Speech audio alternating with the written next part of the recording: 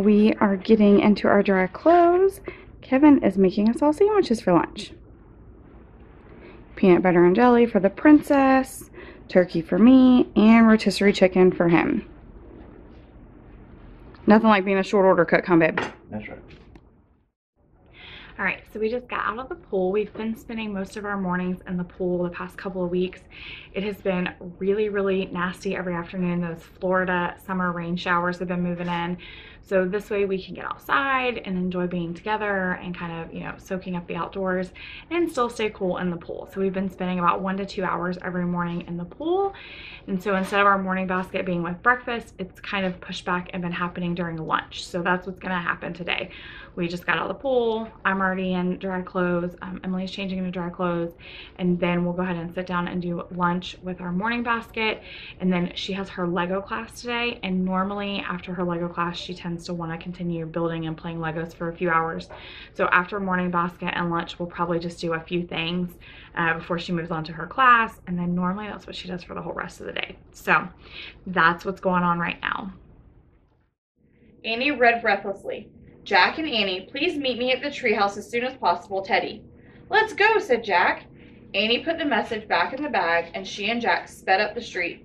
When they reached the edge of the Frog Creek woods, they turned and rode their bikes between the trees, bouncing over roots, pine needles, and leaves. Teddy hasn't come to Frog Creek in a long time, said Annie. I know, said Jack. I hope nothing's wrong back in Camelot, said Annie. I hope Morgan and Merlin are all right. Yeah, and Kathleen, said Jack. And Penny, said Annie. And Arthur, and, well, all of Camelot. That's a lot to worry about. Mm-hmm.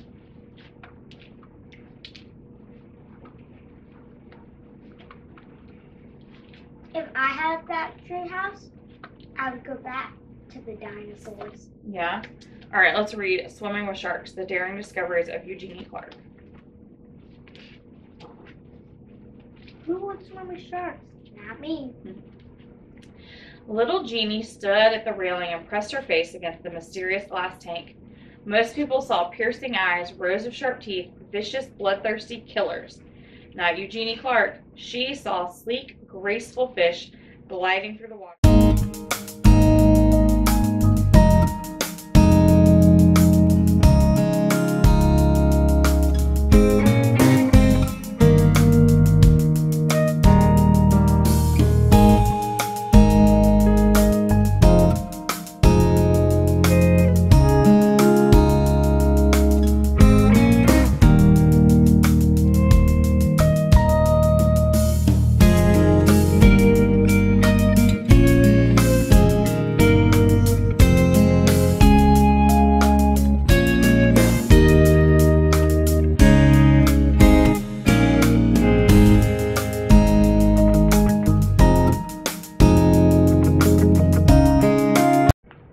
Trick or treat. Boo and scare. Collect too much candy this Halloween. Boo got 134 pieces. And Scare collected 147. Who collected an odd number of pieces of candy? Okay, let's see. 4 is even, which means Scare. Perfect. Yes! A fish that walks. Now that is funny.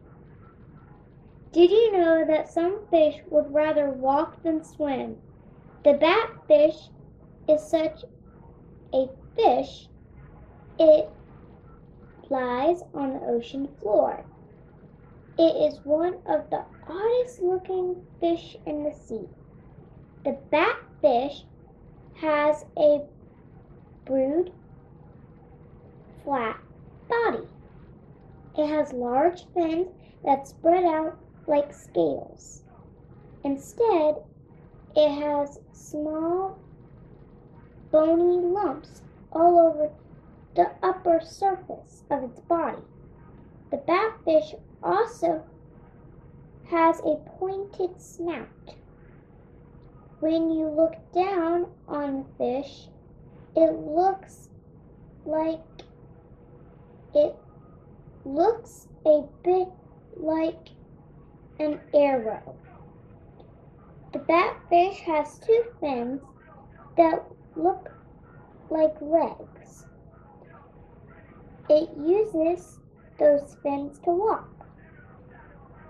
Then, looking for food, it digs in the sand and hides.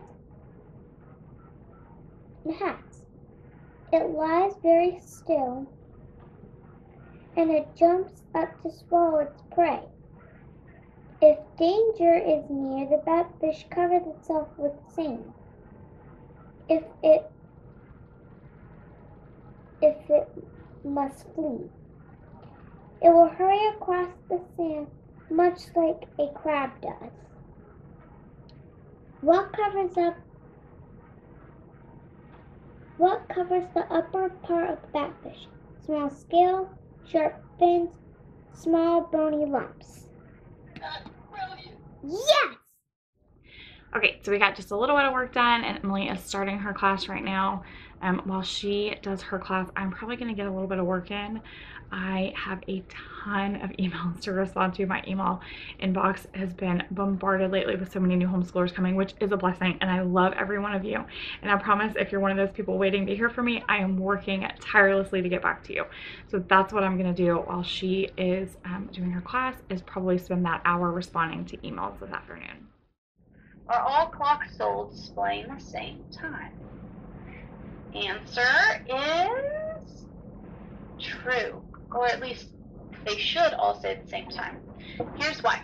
There are two reasons. One, when a clock is for sale in the store, they do not want to wear down the battery by having it ticking. So they will pick one time and then put either pull the battery, or not even put a battery in, or put a little plastic between the battery and the contactor so that the battery is not dead when you take it home. And so it was decided that this time right here, with the hands at 10 and 2, was the most pleasing time to look at on a clock.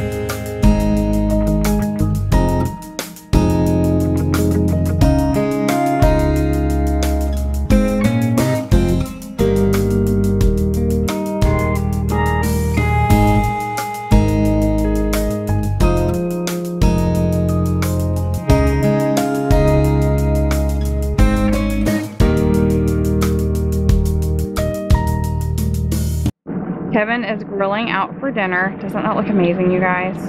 Pork chops and potatoes. And we were going to eat outside, but it is pouring down rain. So we will probably watch a movie before bed.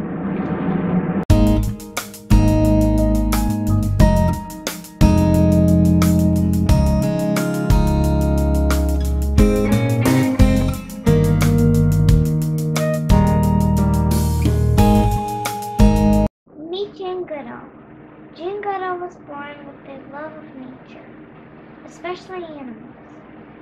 When she was just 1.5, Jane took a handful of earthworms to bed with her. Ew! That is so gross. That is disgusting. That's nasty. You want earthworms in the bed? No. It's the worst. Are they out? Yeah, they're out. Come on. Let's see what happened with the worms with Jane. Okay. And where they would go on their next adventure. Peter caught the medallion and looked over at his older sister. "Hey, Mary," he said. "Heads or tails?" Mary looked up from an old dusty book. I don't have time to play games. I'm reading. Peter shrugged and turned to Great Uncle Solomon. He was sitting in his leather chair reading a book too. Peter had no idea why Mary and Great Uncle Solomon had read so many big, boring books. "Hey, Great Uncle Solomon," he said, "do you want to play, heads or tails?" Great Uncle Solomon put his book down and adjusted his round glasses. "Sure. And speaking of tails, where's Hank?" "I let him go outside to use the bathroom," said Peter. He put the medallion on his thumb. "Heads or tails? Decide with the star is heads." Great Uncle Solomon leaned forward in his chair and rubbed his bushy white mustache. "Heads." Peter flicked the gold medallion high in the air. "Be careful," Mary said. "Don't drop it." Peter rolled his eyes. "I won't." But he did. The medallion slipped through his fingers and rolled across the wood floor straight towards the front door. "I warned you," said Mary, turning the page of her book.